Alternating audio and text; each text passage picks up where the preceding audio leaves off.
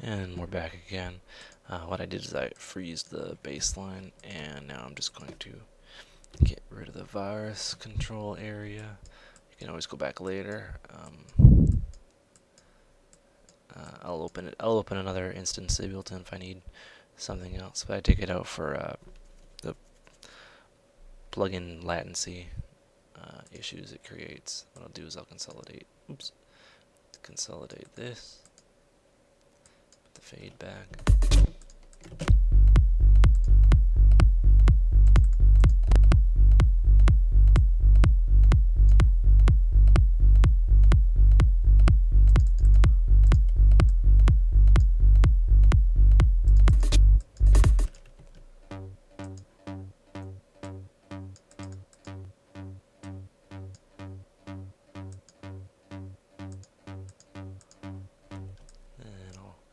Maybe try arpeggiating this guy.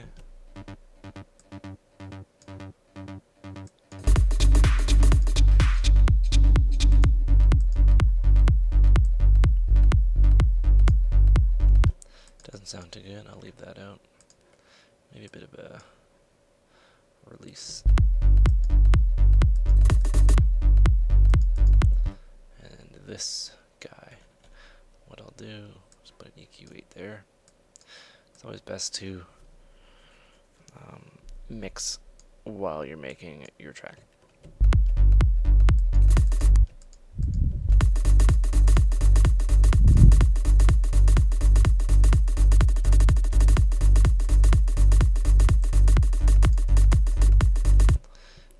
That sounds okay. Actually, it doesn't sound okay. What I'm going to do, look for better sound, I want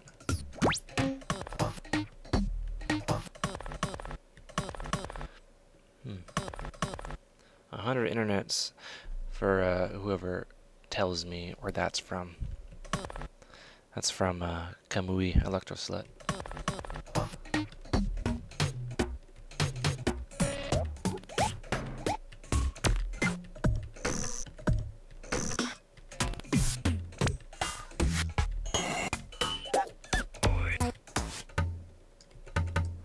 I don't want this to be half an hour of me going through samples.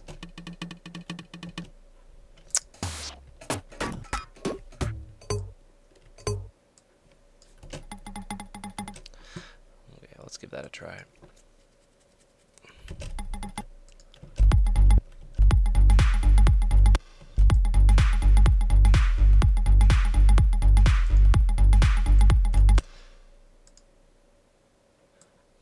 Put in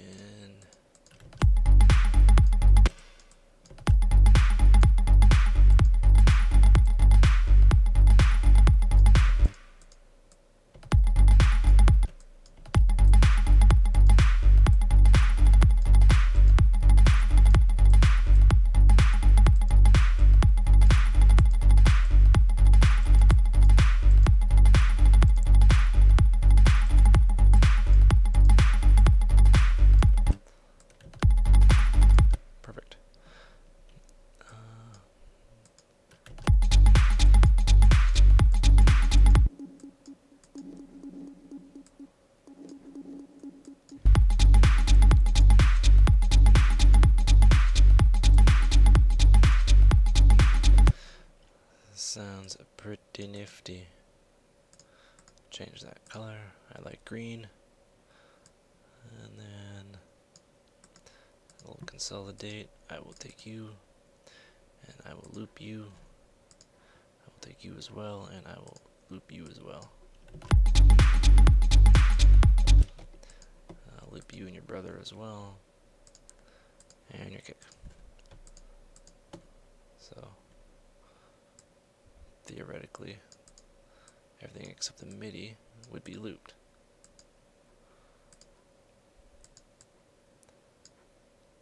The hell? Oh. Well, okay. So let's stretch these out to 8 bars. And duplicate the shit out of it. And then we'll just stretch him out.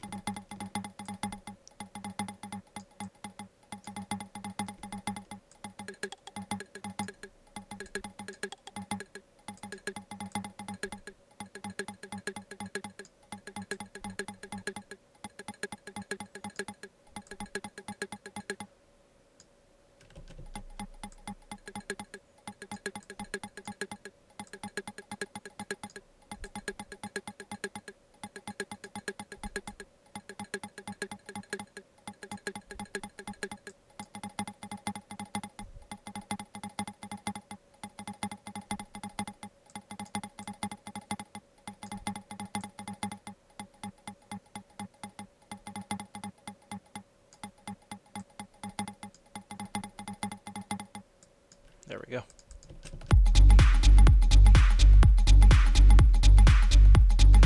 So what we'll do, drop this guy here, and then we'll leave the last two guys out. We'll drop our virus baseline here, but we don't want it to kind of go right off the bat. Sounds kind of boring.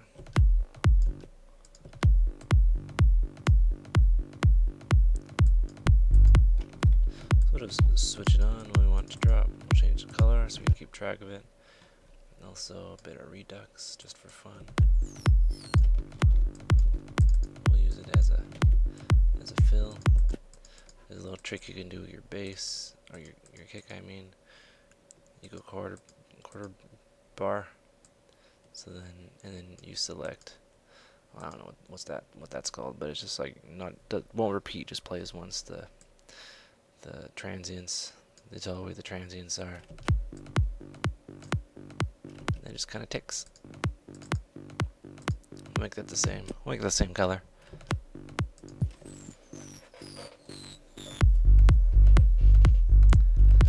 Yay! Okay. And then what I want, a bit of delay with him. And maybe a clap will come in. See what this sounds like.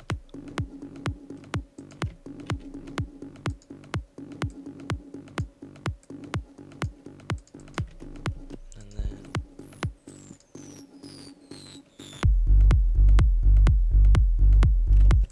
neat.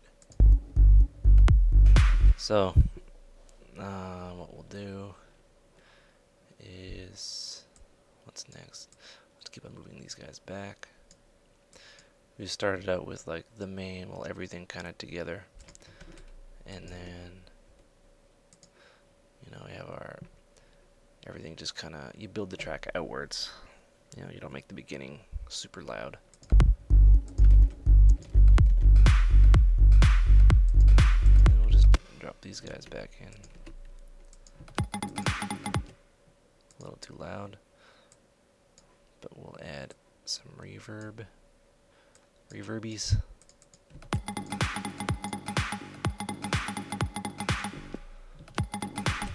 And then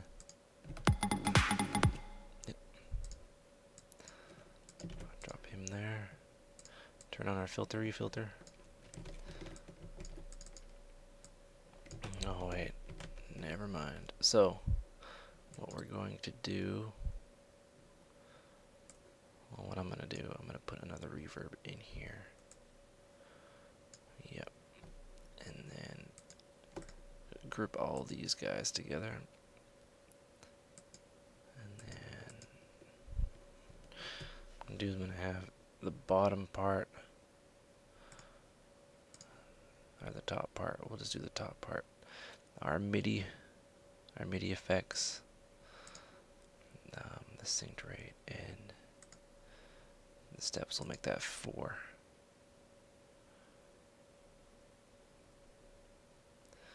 And then we'll make this 3. So what it did is it set everything back. I should have made note of that. Yeah, I knew it.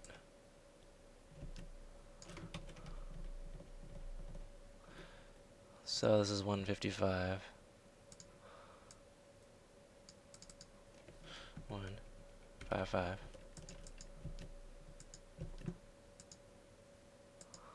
On our filter.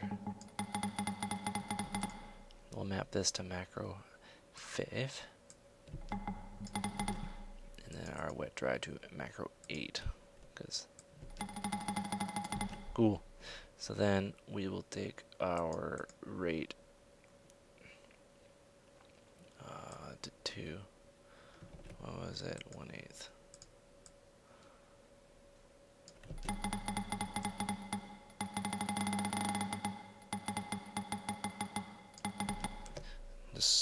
And then the gate is 39. We'll move that to 4. And we'll leave that the way it is. Perfect. And then we'll just close. Okay, hold on. We need this guy. Map to macro 7. I'm gonna rename this to freeze just so I can see it better.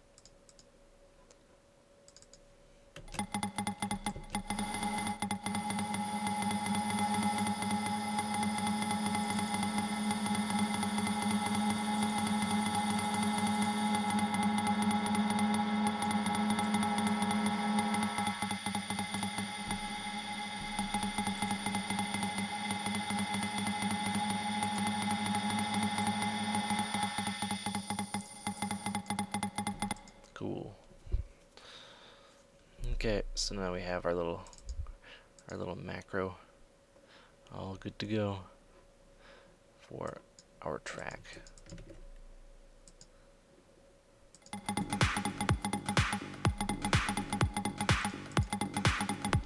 I should save this.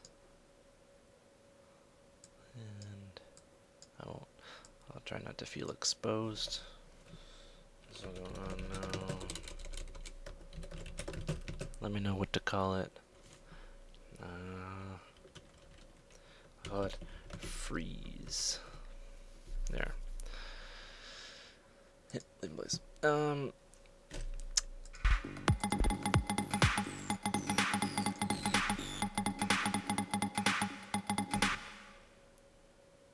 then we'll just move this guy over. Drop him here, but we'll move it over. Perfect. And then our favorite baseline.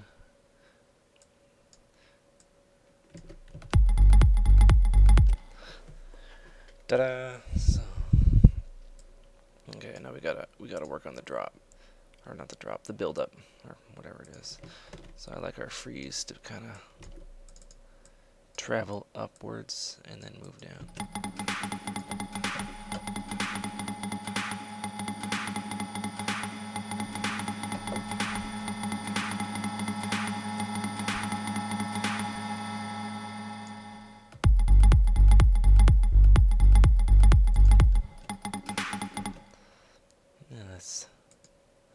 Little too.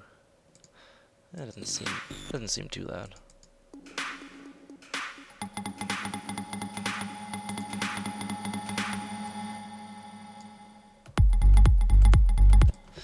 And what we'll do is we'll just filter this one up.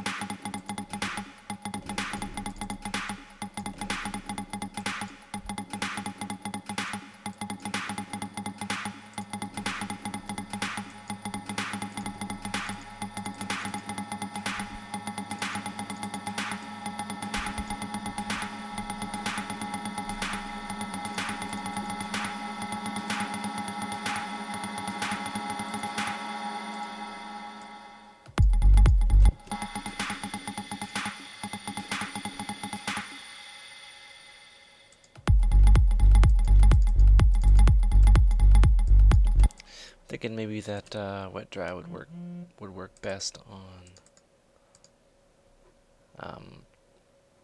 that wet dry would work best on the master.